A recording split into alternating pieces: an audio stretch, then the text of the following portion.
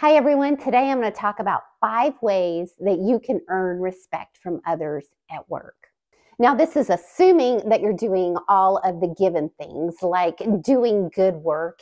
These 5 things are things that a lot of times it can be tempting for any of us to not do, but do these and you will earn respect.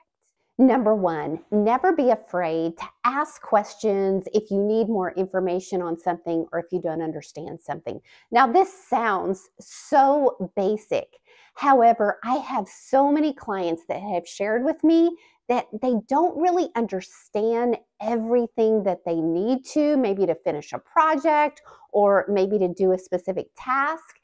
And they try to go and figure it out themselves because they feel just too uncomfortable admitting that they don't know everything or they need more clarification. When you say, I need more information around this or I don't understand this, people are actually going to respect you for that. They're going to respect that you're confident enough to admit that you don't know. Sometimes it's something as easy as asking when the deadline for something is. So many times people will give you a task or a project and they don't give you a deadline. And so you're thinking, I don't really know, like, when is this due or if there even is a deadline. To even ask a simple question like that, when is this due or when do you need this by, shows confidence and people will respect you for it.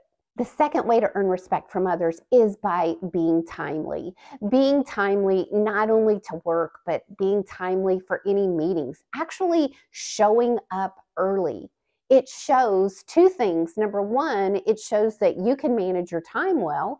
And number 2, it shows that you think whatever it is that you're showing up for is important. When you think back to when you interviewed for this role or for your job, you most likely were very timely for your interview, for that first meeting, but we tend to get comfortable.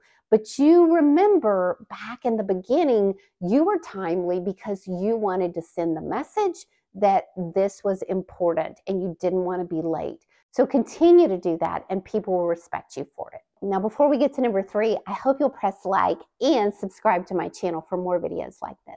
Number 3, never miss a deadline, or if you're going to miss it, let the person know as early on as possible that you may not be able to make the deadline. As my husband says, either you follow through or you follow up. So often it's tempting to think, well, it's okay if I turn it in a little bit late because I've had some issues.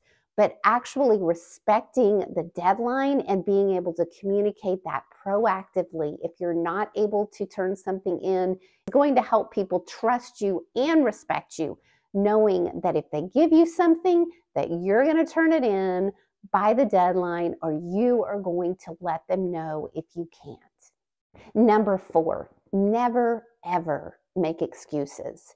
Sometimes you're going to have a reason. Maybe it's a reason why you missed a deadline, or maybe it's a reason why there was an error in something or why you messed up with something.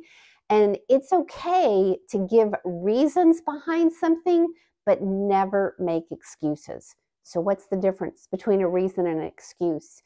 A reason is where you're not shifting the blame, but you are explaining the situation without shifting the blame to the external. Whereas an excuse really is a shifting of the blame to external. And I've got a video above and in the description below that gives the differences between a reason and an excuse. So be sure and check that out.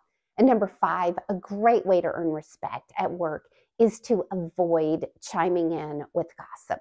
And notice I said chiming in because we all know that we shouldn't be the initiator of gossip. We shouldn't be the person that's starting it.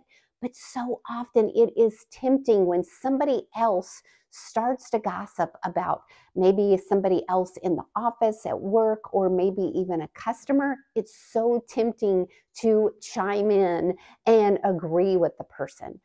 I was actually guilty of starting gossip just a few weeks ago. And I came to respect the person that I was gossiping to.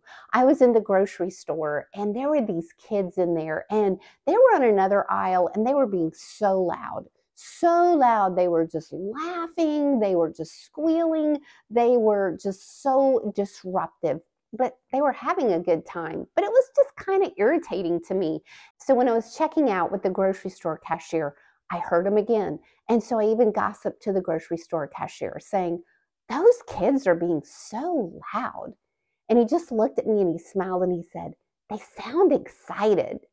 And I was actually convicted thinking, oh my gosh, he could have so easily chimed in and agreed with me, but he wasn't going to say anything bad. And it made me respect him more. Plus, it made me quit gossiping about them because I felt bad at that point. Now, do you have some other ways that you have earned respect in the workplace and you would like to share those? If so, please do that in the comments below so that we can all learn from each other. Thanks for watching.